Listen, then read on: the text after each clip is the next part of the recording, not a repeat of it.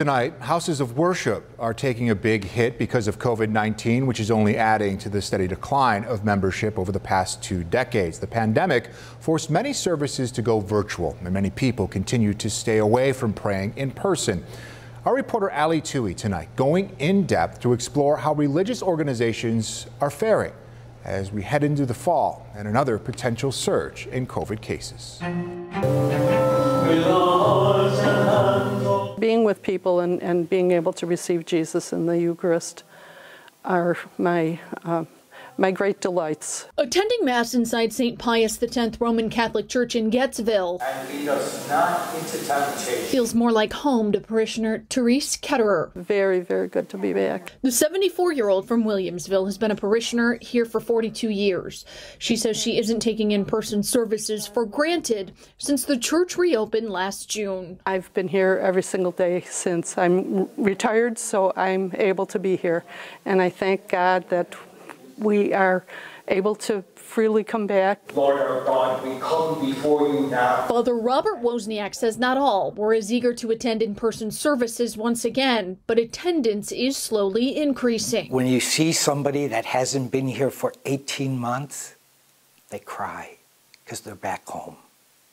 And it's nice to see that. According to a recent May 2021 Gallup poll, religious in-person attendance is rebounding, but COVID's impact has been significant. In 2020, attendance fell to an all-time low in more than 8 decades of Gallup tracking. However, the poll shows it is up 3% from a year ago.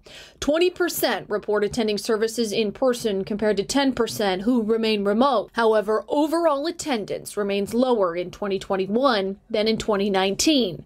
Experts say a full rebound may not occur. It has been a trying year. David Goldberg is the Board of Trustees president for Temple Beth Zion, the largest Jewish synagogue in Western New York.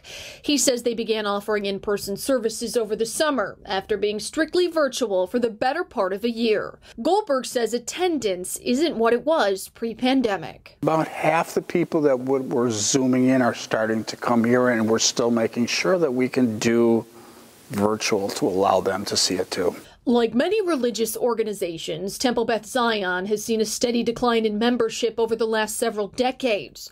Goldberg says membership is down 10% in the last year, but it stems from a number of factors, not because of COVID specifically. Some are political, some are social, some are financial, and some are COVID. And that member decrease has financial consequences. After all, Temple Beth Zion relies heavily on membership dues. There's a financial hit. You know, people wonder, like, why do I have to continue to pay dues if I can log in from home and watch services all over the country from other synagogues? But the impact hasn't been near as bad as we thought it was. The temple has a COVID task force, which Goldberg says plans to continue meeting for the foreseeable future. He says they also plan to offer virtual services indefinitely. We do have members that have expressed, I can't come out, I don't want to come out. Our safety of our congregants is utmost.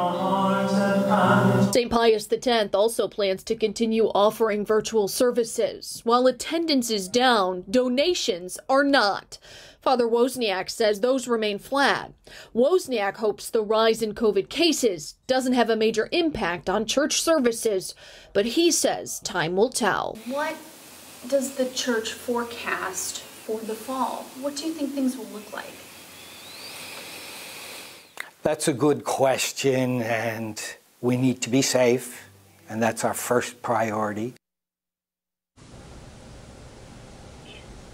And Jeff, both houses of worship tell me that they have increased cleaning, which means an additional expense. They say they estimate it in the thousands, but they say money is no object if it means keeping those in attendance safe. All right, thank you. Our Ali Tui reporting live tonight.